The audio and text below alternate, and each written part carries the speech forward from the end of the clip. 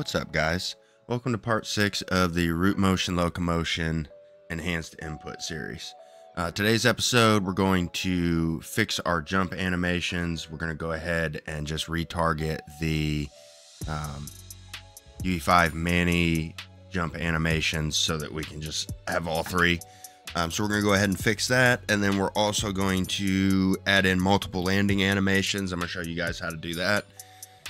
Probably part 7 we may add in some sounds and some effects, but this episode we're just going to get the landing animation set up so that you can have different landing animations based on the height that you're falling from. If you have any questions, you have any issues, feel free to ask your questions in the Discord. The link to join is down in the description. Without further ado, let's get into it. Basically, the last time we set, if you open your animation blueprint up, go into your main. So in your anim graph, go to your main. The falling animation that we had was just not very good, so we just left that out. We're going to go ahead and get this set up a little bit different. We're actually going to use the Manny animations. So we're just going to use the fall loop, jump, and land from the Manny. So you can just control click on those, right click, retarget animation assets, duplicate retarget animation assets. You're going to pick the IK retargeter. It's going to be UE5 Manny to UE4 Manny. And that's going to set that up. Go ahead and click retarget. That's going to throw those into your content folder. Just open up your drop down here. You can just drag these over to your new. So let's go ahead and open these up. Just make sure these are working correctly. Fall looks good.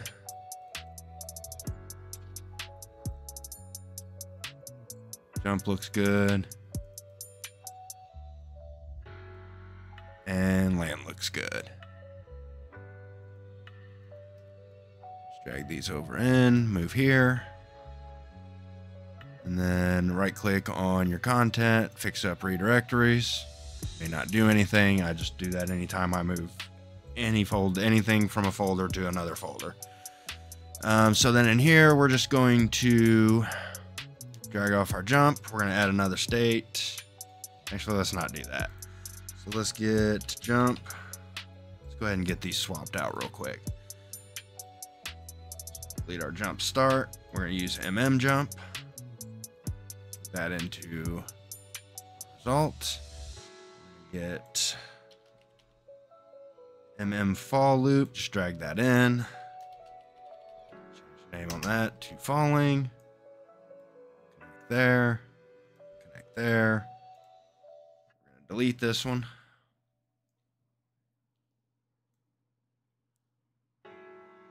Then from our jump to our falling, that one is going to be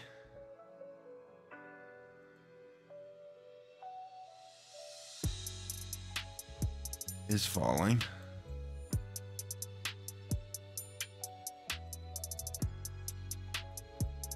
This one's going to be, I believe, is not falling. Yep. So we need to grab this from here, delete that. This one's going to be automatic rule based on sequence, and then we're going to paste the it's not falling in here. Compile and save that. Let's go ahead and check that out.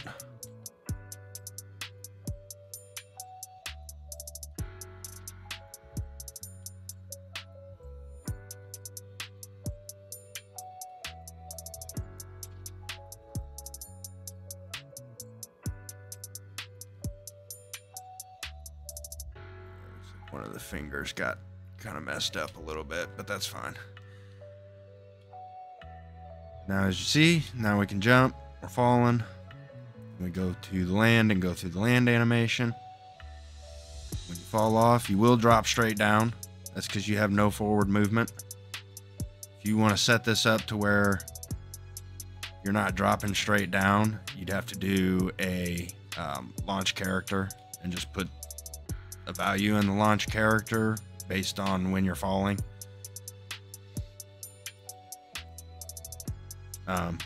But I mean, in reality, if you run off a ledge, you're gonna fall straight down, is what's gonna happen. So I mean, the only time that you would really go forward, I mean, is if you're sprinting. But I mean, that's just kind of, with the limitation of the animations, it's kind of what we have. So but yeah, now we got our jump, our fall,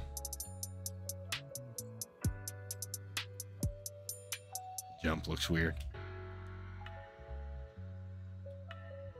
jumping from idle.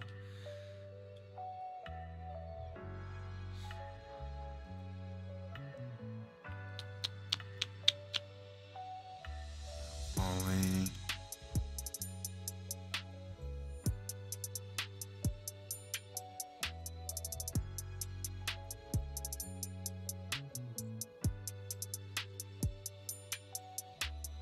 Stuff up over here. Way.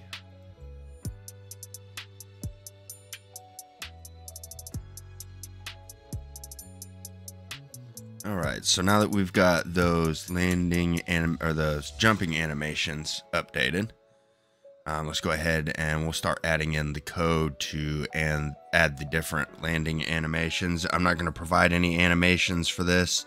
You guys will have to find your own landing animations. Most animation packs have multiple different landings, so it shouldn't be too hard. You can probably find a few on Mixamo that you can use. But we're going to go into our third person character, and we're going to go down to our jump input. So basically what we're going to do is we're going to add our code onto our on landed event.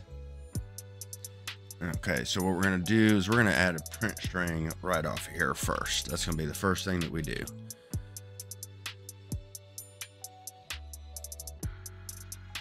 And then we're going to get velocity.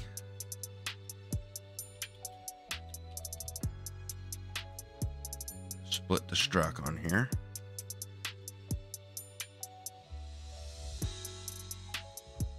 Okay, and before I forget, let's go into our animation blueprint. And we can get rid of this is falling right here. We don't need that since we set that later. We're going to set our velocity here. So I want to try get pawn owner, get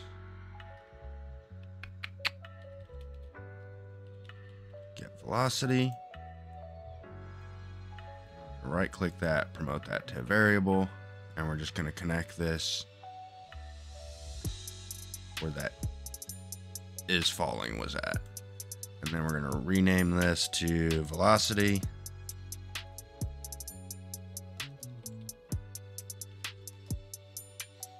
Go ahead and compile and save that. We won't need our anim BP anymore. Okay, and from our print string, we're going to connect that to our Z value, compile that, go ahead and hit play. So now we should have our velocity going down. So it looks like negative 721 is the highest for the normal, or the lowest number that we're falling for the normal. So off of this, we want to add a branch. Can't type. Branch off of our print string. And then from our Z value, we want to do less than equal to. We're going to do negative 800 here. Let's go ahead and connect that to our condition. And then we want to duplicate this, connect that to our Z value again, and we're going to do negative 1200 in this one. And then off of this one, we're going to do a select. Should be the one that looks like a fork. Make sure you pick the right one there. And then from our true, we're going to play anim montage. I've already created the montages for this. If you don't know how to make a montage, it's very simple. Go to your animation. So like here's my montage, it's blue.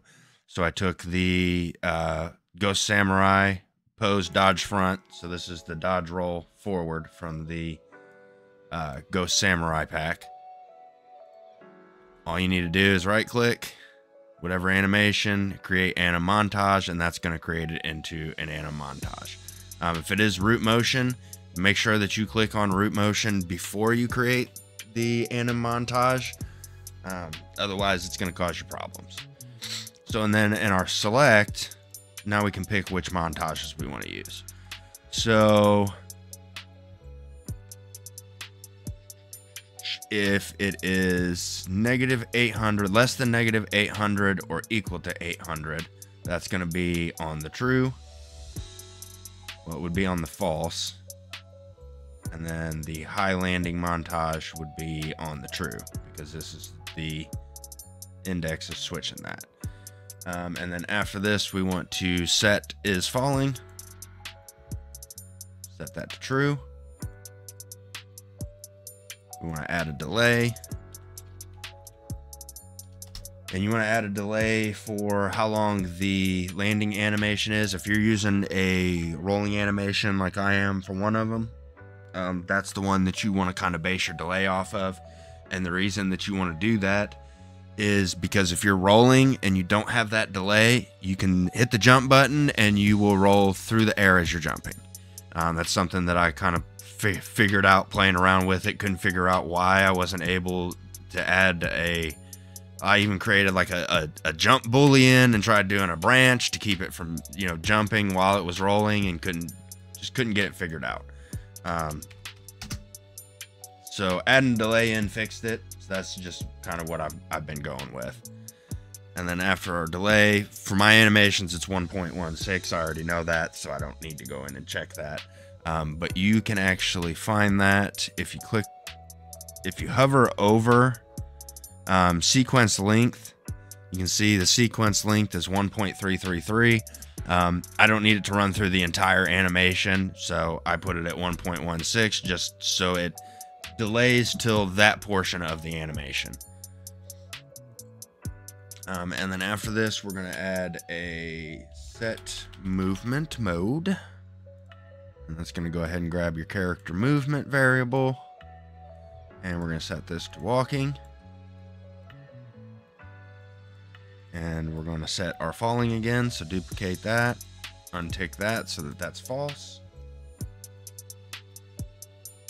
And then we're going to add another print string.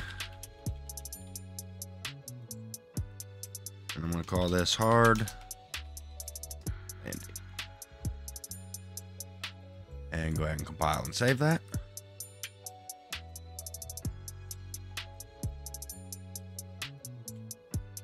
Then we got our normal landing that's at -0.722 or -722. So let's go up to a little bit higher spot. We're just going to fall off of here and see what that does. And that goes to 1026, and it did our mid animation. So our mid landing animation. So I'll go back over here, fall off again, and does the animation to where it kind of sinks down to the ground. Jump up on that one.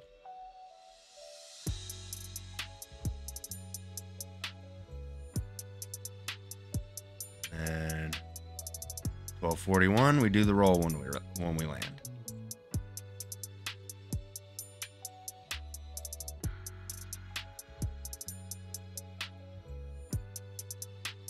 There we go.